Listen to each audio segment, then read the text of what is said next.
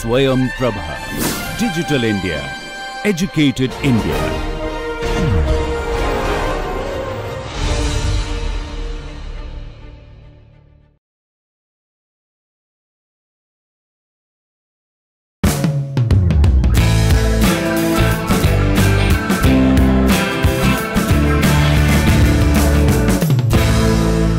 So today we will talk about spray combustion. This is actually like a follow up to the droplet combustion that we did, where we were basically considering only a single droplet at a time, and at the time I pointed out that it may or may not be exactly the way it happens in reality, because in reality you may have a cloud of droplets that burn, or you may have all the droplets evaporate by the time they reach a gas phase flame, and therefore you do not necessarily have a droplet combustion and so on. So there are lots of different possibilities, and it also depends on whether the spray is dense or dilute, and typically we think about a single droplet combustion mode in a spray.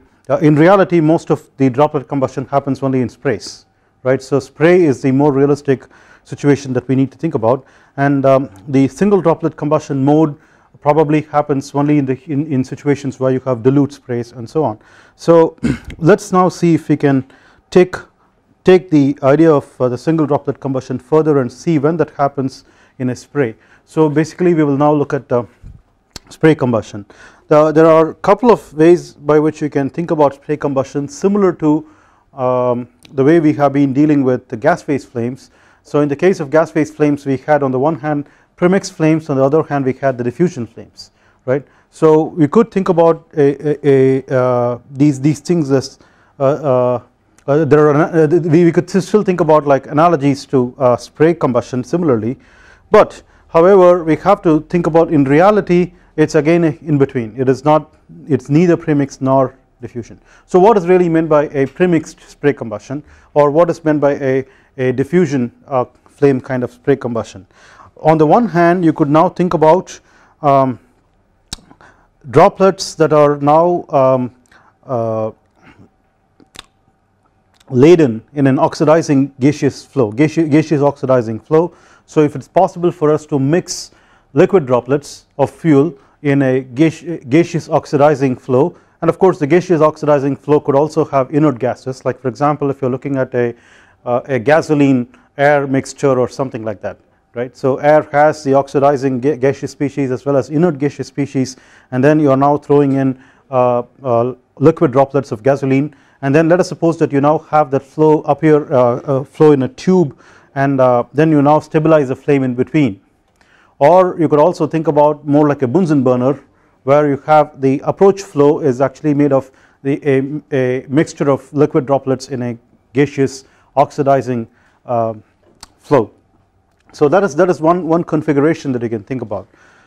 On the other hand, let us suppose that you now just have an orifice in which, through which you just issue a liquid fuel, and because the orifice is so small, or the pressure injection pressure is high, or a combination of both, you now have a spray that is coming out. So what is basically coming out is essentially a liquid fuel spray, and the oxygen has to get in, the oxidizer is in the ambience, and it has to get entrained into this, and as it gets entrained it mixes, vaporizes the liquid and burns the liquid fuel and so on.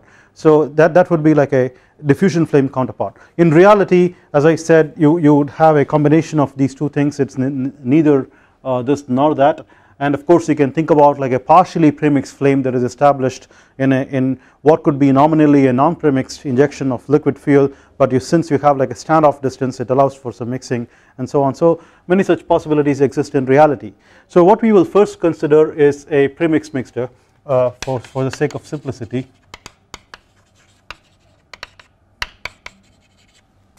Mixture of liquid fuel droplets and oxidizing, gaseous oxidizing, gaseous oxidizer plus inert or diluent, right. So as I said, you could have like a possibilities are, let's say you have a tube and then you have now the reactants, and then you have a flame, and then you have products. Or you could have a burner in which you now send the reactants, and then you have a flame, and then of course you have products downstream of the flame. So these are different possibilities. So in this case, for example, you now can talk about a cell, and what is really opposing it is the normal component of the flow, right?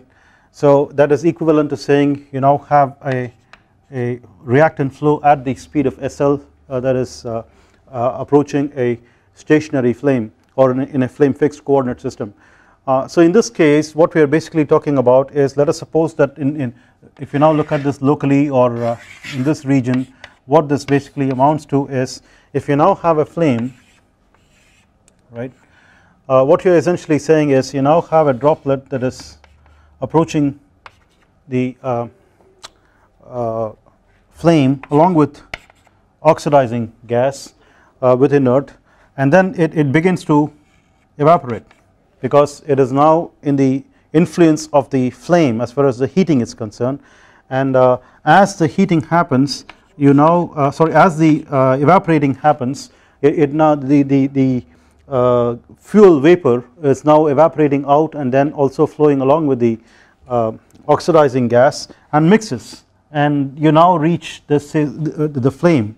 And when this liquid droplet goes past it, you now still have a liquid droplet with a flame around it as an envelope flame, and this now decreases further into a smaller droplet and then flame and so on. So this is typically the kind of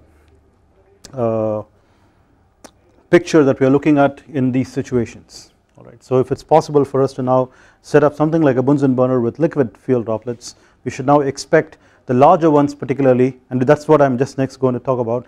The larger ones will actually get start burning as they flow through the flame, and then begin to go as individual droplets that are burning like in single droplet combustion that we have seen. But the smaller ones will now have evaporated by the time they reach the flame, therefore you won't have a single droplet combustion, right. So the question that we have to ask is, what is the limiting droplet size below which you will not have a single droplet combustion mode. Okay. So if this droplet is going to actually shrink to 0 size by the time it reaches the flame, that means its starting size should have been small enough.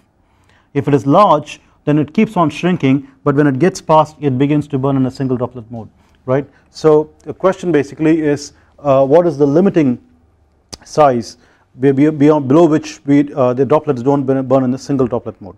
The answer to that question can be done by a simple analysis. So the thing that we look at is, what is the residence time of the droplet in the flame, right.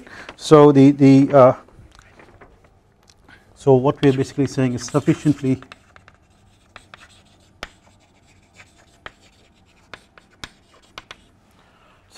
small droplets are completely vaporized,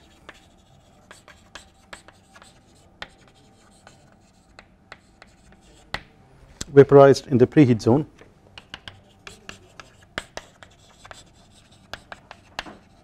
The preheat zone of the flame is where the heat conduction is happening. So the characteristic time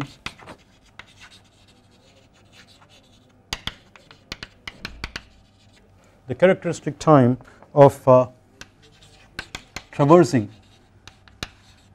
through the preheat zone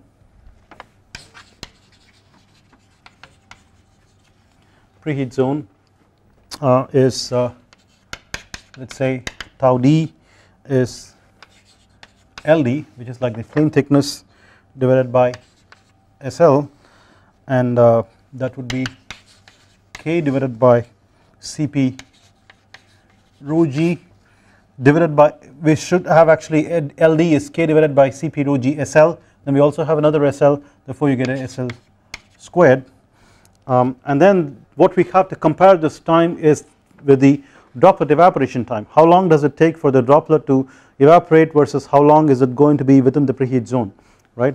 So the droplet vaporization time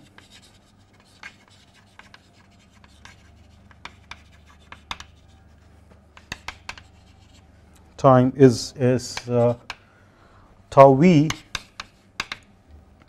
is dl naught square divided by 4k. That's essentially talking about the radius divided by the in terms of the surface area divided by the evaporation constant. It's essentially coming from the d squared law, and so this is as if this is d squared law for evaporation. We are not basically saying that it's going to burn in a single droplet mode, but we talked about when we did single droplets, we also said that the same approach can hold good for evaporation. So then we use the expression for the evaporation constant that we had obtained to get natural logarithm 1 plus b, where b is in our case Cp T infinity minus Tb, the boiling point divided by the latent heat of vaporization. So if you now say that these two times are comparable, then we begin to get a diameter of the droplet below which you won't have a single droplet combustion. That means you won't have anything that's burning and coming out of the flame, right. So for tau d approximately equal to tau v, or the same order, dl naught min squared equals 8 rho g by rho l k over Cp divided by rho g SL the whole squared natural logarithm 1 plus b. The reason why we write rho g SL together is this is actually the mass burning rate or the burning mass flux, okay. So now for typical values of things like if you now assume approximately stoichiometric mixture for the fuel and air where the combustion happens, and then you now throw in like rho L over rho G is of the order of 1000 and then and so on. So you do all these things, then so this gives about 10 microns. So dl minimum dl naught, that is the original droplet size, the minimum original droplet size is of the order of 10 microns, 10 micrometers for typical values.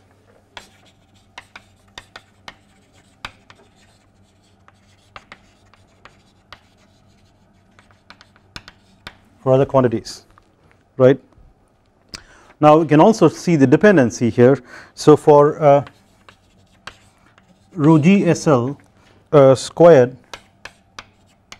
of the order going as p to the n, you know, it's coming from how the burning velocity depends on the pressure, and we are looking at rho g SL the whole squared. So we remember that, and we say it's going as p to the n, then dl naught minimum squared goes as p to the 1 minus n, right. And this is purely coming, so what this means is the pressure dependence purely comes from the preheat zone length, okay, and we don't have to worry about the dependence of the evaporation time on the pressure. So the evaporation time is not dependent on pressure, it's only the preheat zone length that changes with pressure, and therefore the residence time of the droplet within the preheat zone is going to change like this, right. So that's mainly the effect of pressure. What we should actually look for, and we now have these bunch of droplets here, so the picture that we drew is only for one droplet, right, but that's not reality. So this is assuming like a dilute spray essentially, and then talking about a single droplet combustion event in the case of droplets of size larger than the d minimum, right. So question is what is the interaction effect, okay. So the droplet interaction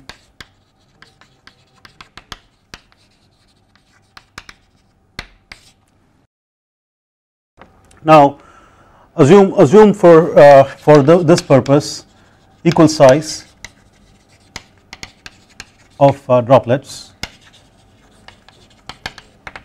right. Then what we are essentially saying is, let us suppose that these droplets are located in space at a particular time with some distance, and what we would like to think is the distances are about the same, okay, for the sake of what we are doing, not very difficult. We are basically looking for something like an average interdroplet distance. So what we could then do is now draw spheres around these, right, and so on. And if you now say this is the sphere around which around the droplet that you have drawn is having a diameter that's approximately equal to the interdroplet distance, okay. And then if you now take that sphere worth of mass of oxidizer, neglecting the presence of the droplet, okay, and then take the mass of the droplet, you can now form a fuel air mixture based on that, alright. Now there are voids here, and those volumes of the oxidizer we are not considering, so it kind of compensates between taking this volume and not taking that volume, right. So approximately speaking, the fuel air ratio,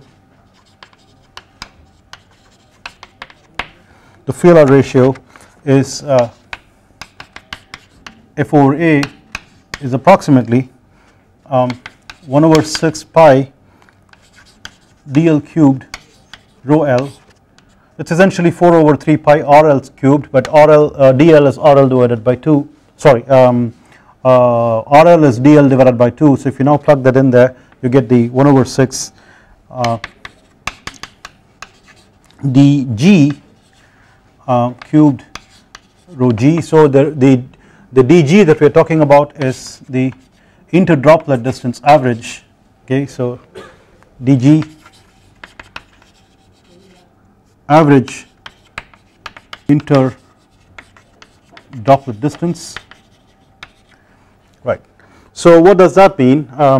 This is like rho L over rho g times dl over dg the whole cubed. So what this means is, of course, if you are for nearly stoichiometric mixture, stoichiometric combustion, for typical hydrocarbons, let us say typical liquid hydrocarbons, your F over A should be around 0.05, alright. You can evaluate that for typical, so you look at the stoichiometric chemical reaction, and that means it's balanced, and then you can look at the mass ratios for that. If you now plug that in, and rho L over rho G is about 10 to the 3, right, then we can find that dg over dl is of the order of 25, right.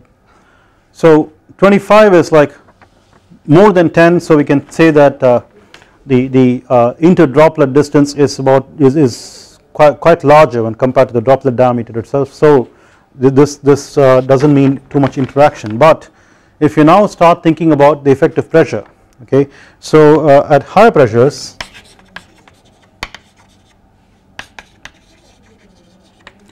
rho g increases, okay, because as pressure increases, rho g increases.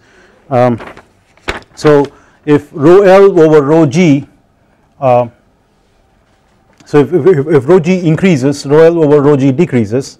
If rho L over rho g decreases, then dl over dg will increase, or dg will decrease effectively, right. So dg over dl then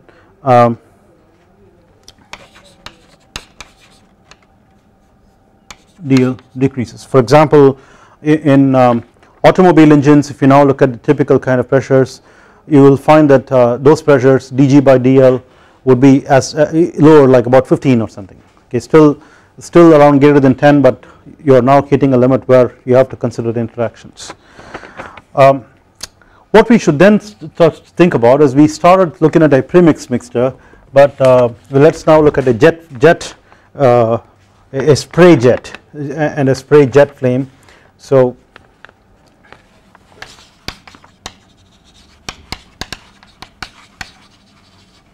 this is now getting closer to reality. So what's going on here is two things. One, as you now have a jet that is coming out, this is jet of liquid fuel, it's also beginning to entrain air, and then of course we have ignited it, and there is a flame. The question is, are we having individual droplets that are burning in this flame, or is it like an envelope of all the droplets that is burning together? That's essentially the question that we have to ask, right?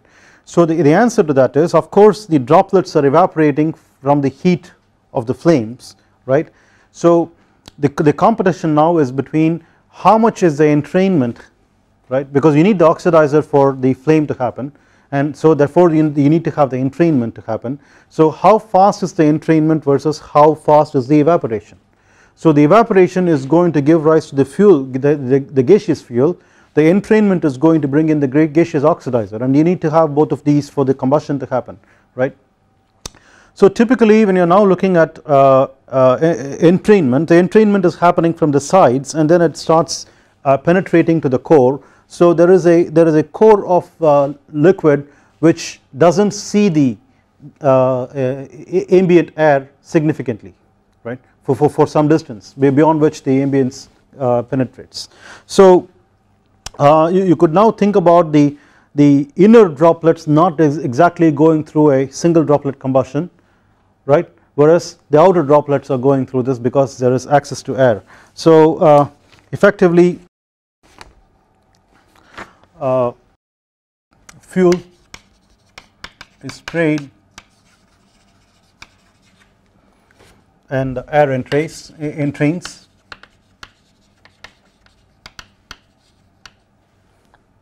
right. So droplet at the core, droplets at the core may have insufficient oxidizing ambience.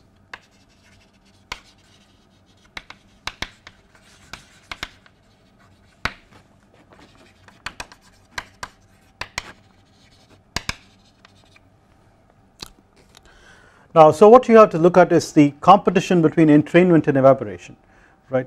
So if entrainment is fast and or, okay, it's a combination, vaporization slow,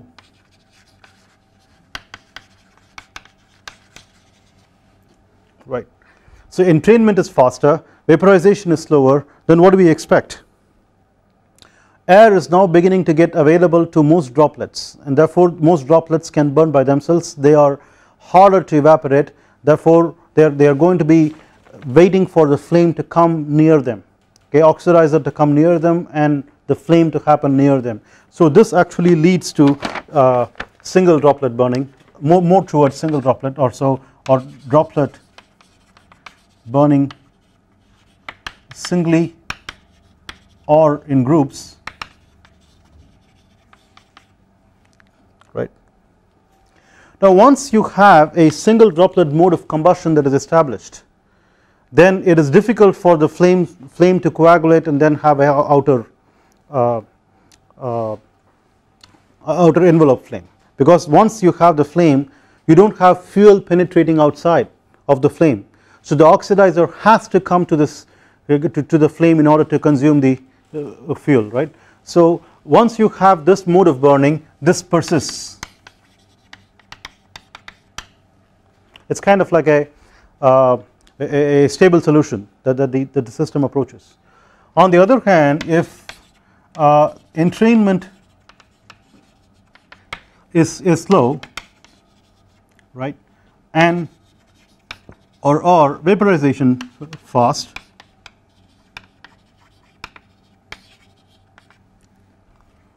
so this now leads to a flame that is actually enveloping a what's called like a spray sheet. So now you can look at a spray, you now have a cover around this, and that is exactly where you expect the flame to happen. So this is envelope flame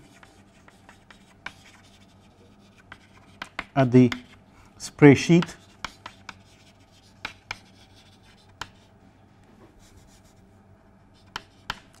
Right. Now once you have a envelope flame, then that is not going to let the oxidizer get in. Okay, so the droplets will now be waiting for the oxidizer, but no oxidizer is coming because it is all getting consumed in this flame. So they just begin to get evaporated because of the heat from this flame, and they will have to continue to undergo combustion in the envelope flame. So once you have an envelope combustion mode, it sets in and it persists. It is hard for it to transition into a droplet combustion mode, right. So this persists. Now typical examples of these are, for example, if you are now looking at a situation where the vaporization is slow, that means we have to look for materials that are less volatile. Okay, so a typical example of this would be in solids. So for example, you look at coal particles. Okay, so if you now look at pulverized coal, so coal or coal dust. Okay, example, coal dust flame. Now the example of this would be the second one, where the evaporation is fast, is essentially oils. So oil flame,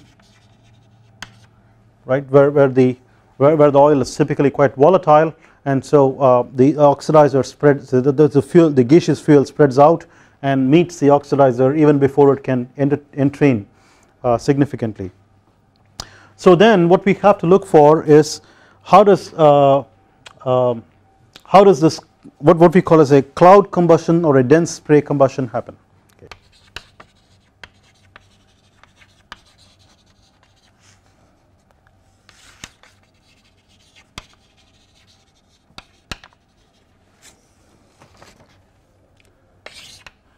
We define something called a group combustion number.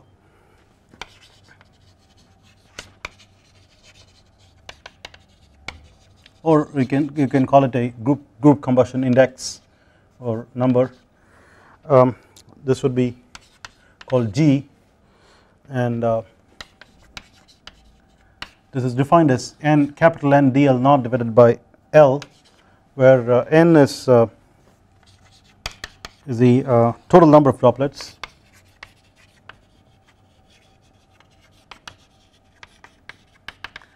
total number of droplets that can be now written as I should say goes as NL cubed, where N is the number density,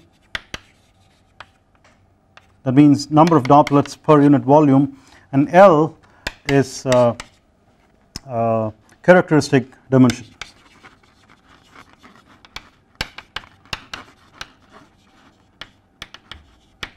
Right. So essentially what we are saying is, if you now have a total number of droplets times the diameter divided by the characteristic dimensions. Let us say, for example, if you are looking at a spray flame or a swirl flame where you are sending in the liquid in a swirl flow and so on, you have like a burner diameter. So within this burner diameter, or of the order of the burner diameter, how many droplets can you space is essentially what is indicative of the group combustion number. And what it basically means is, if you have a large G, it indicates a group combustion. If you have a small g, it indicates single droplet combustion.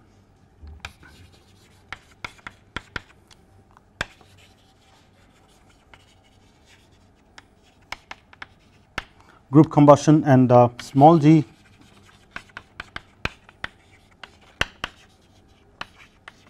single droplet combustion. Now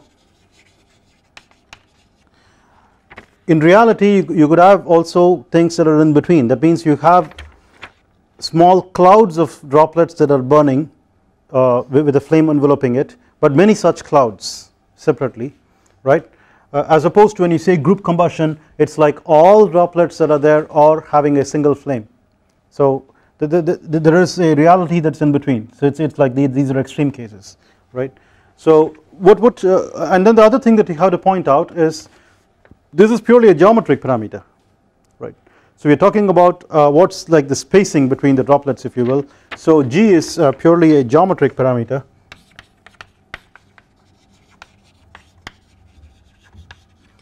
and it doesn't take into account these things. Like we are not looking at how well is the entrainment happening versus how well the vaporization is happening.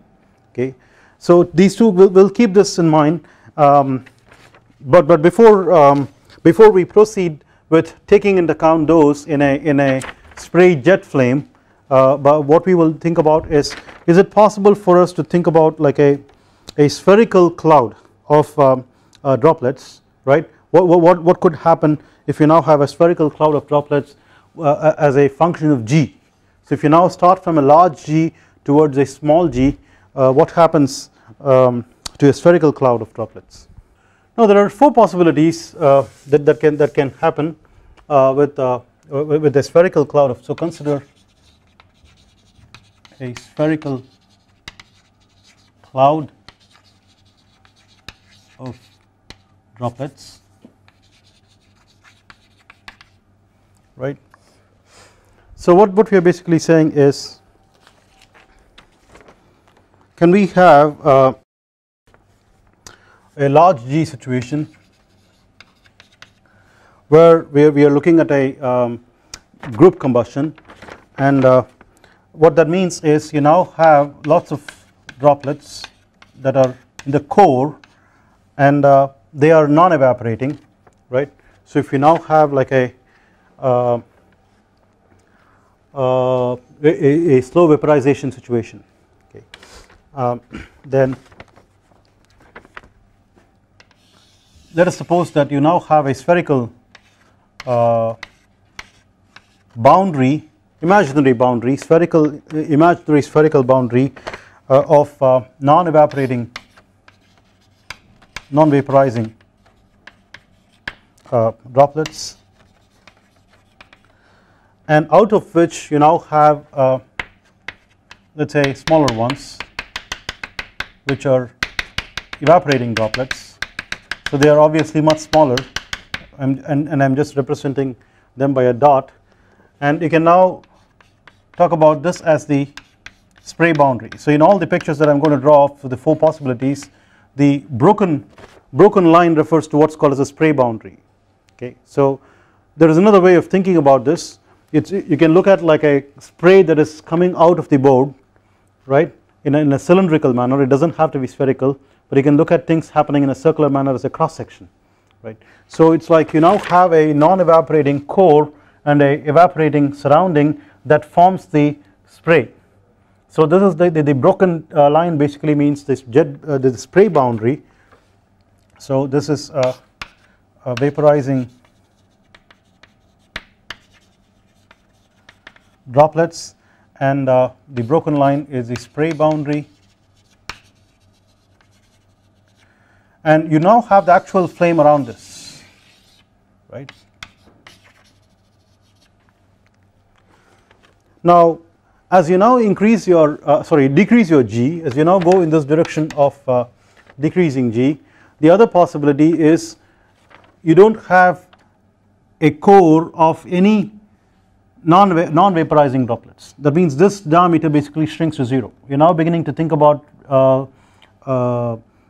droplets that can vaporize faster, but still not fast enough for flame to eat in. Okay, so you now have a single spray boundary without having to distinguish between vaporizing and non-vaporizing droplets, because all of them are vaporizing. So that's vaporizing droplets, and then you have a flame around, right?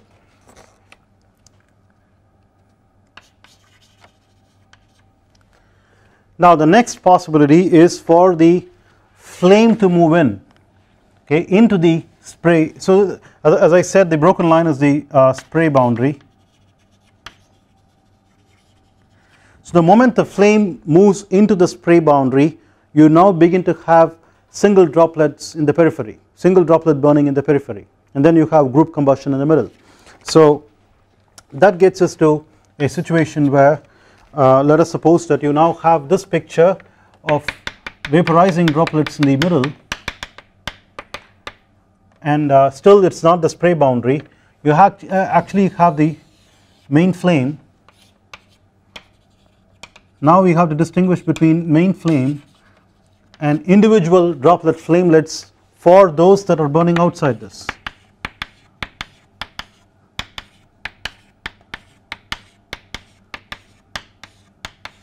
So those are individual droplet burning, right.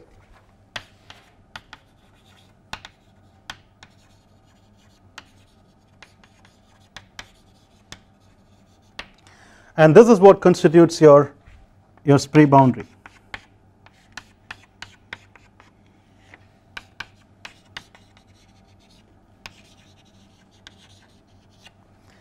And finally the flame now eats into each and every droplet there. Okay. So that means you now have a spray boundary in which all droplets are burning individually, and so on, right. So this is a limit of low G,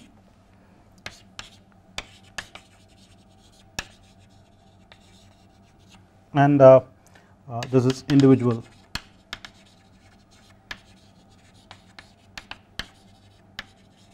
burning, and this is now low G, right.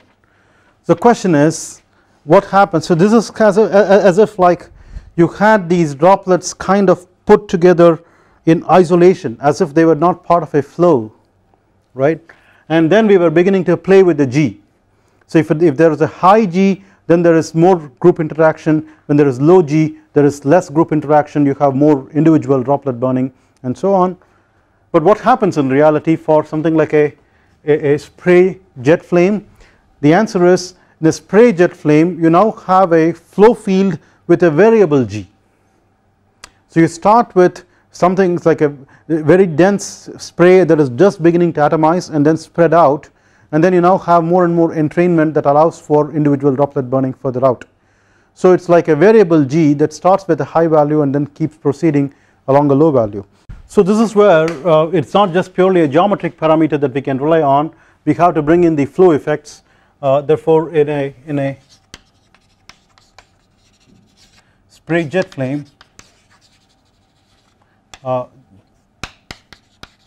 G is variable, right. So you now get into a situation where, let's suppose this is the center line, and let's say you had lip of the nozzle and which issues out this spray, and you can now think about like a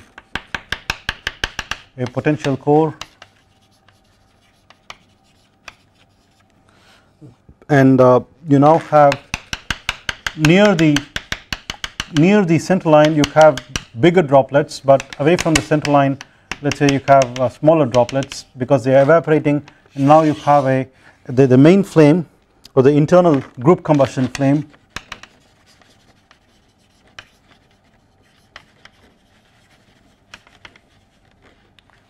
right, and outside of which, as you now keep going, the G actually decreases and you now have lots of cloud combustion going on, right, forming the spray boundary. So this is like the, or maybe keeping with the convention we should use broken line.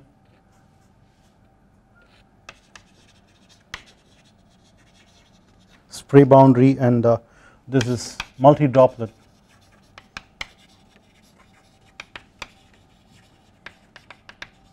combustion, and there is a overall turbulent flame brush that we will have that encompasses the entire flame, and so that's essentially a turbulent flame brush. We might look at it when we do turbulent flames. That is, it's an envelope of all the fluctuators, right. So that's the turbulent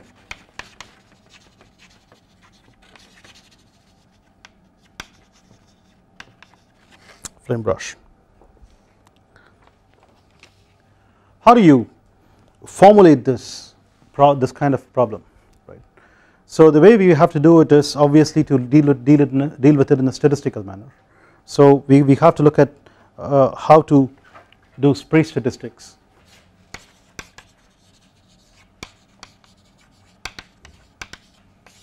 Spray statistics. What you do is you now have what's called the spray distribution function.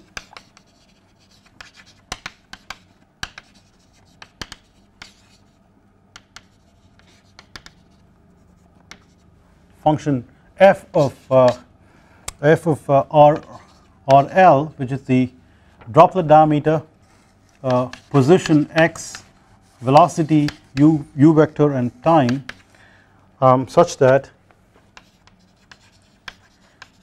this is like a density distribution. That means f of RL u x, should say x first, u and t, drl dx vector du vector. So this is basically a 7-dimensional space in 3D, right? So you have 3 components of velocity and 3 directions of location, and then the radius. So this quantity now, right, indicates the number of droplets of radius between or let's say in range RL to RL plus DRL,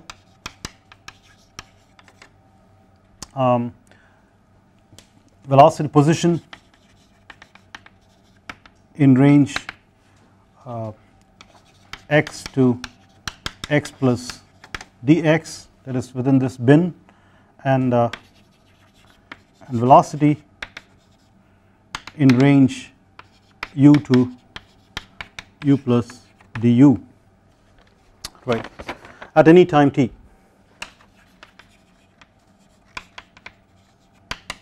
It is time dependent, all right. So we have to now let this fluctuate in time. So when we now use the word RL, so the quantity RL, we are implicitly assuming a spherical symmetry. So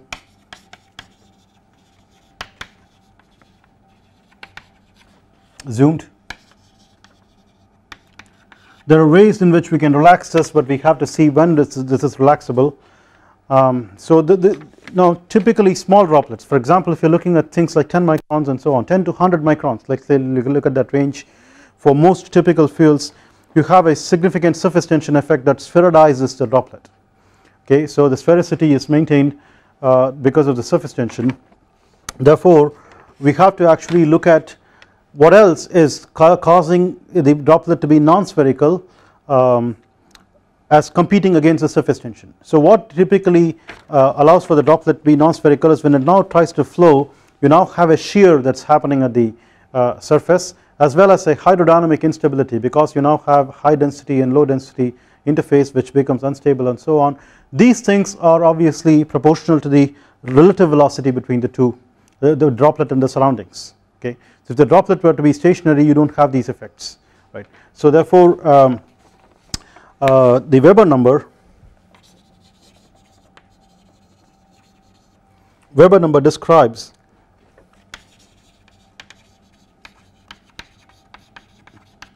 the effect of surface tension relative to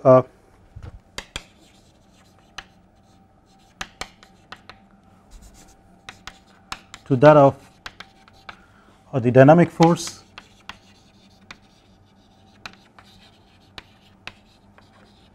on the droplet. So WE, that's a symbol for Weber number, is 2RL, that's for the diameter, gaseous density times modulus of u vector minus v vector the whole squared, that's the relative velocity between the droplet and the ambient gas divided by sigma, which is the surface tension. Right. So u is the droplet velocity, v is the gas velocity. Right. Now for we greater than or equal to about 20, droplets tend to deform and break up. So if you are looking at atomization situation, you are looking forward to deformation of liquid sheets into ligaments and ligaments to droplets. So you are looking at a high Weber number situation, okay. But once you get to fairly small droplets, the Weber number becomes small and then the surface tension takes over. So for a Weber number greater than 20, droplets tend to deform and break up, right. So given this, we can now write what's called the spray equation for F on how this is actually going to go.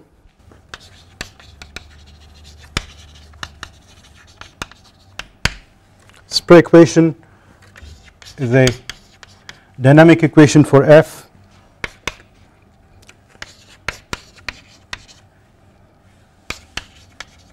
RL dot F plus now a divergence with respect to x of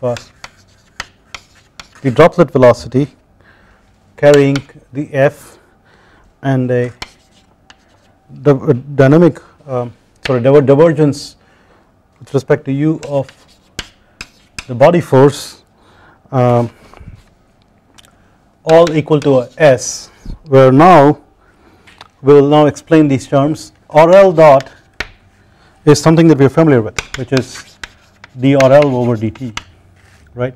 So this basically tells how this F is going to change because you are having a evaporation or burning that changes the R at a certain rate with respect to time.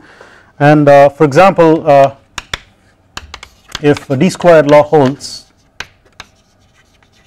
right, we know that RL dot is goes as 1 over RL, right. That is something that we have seen before.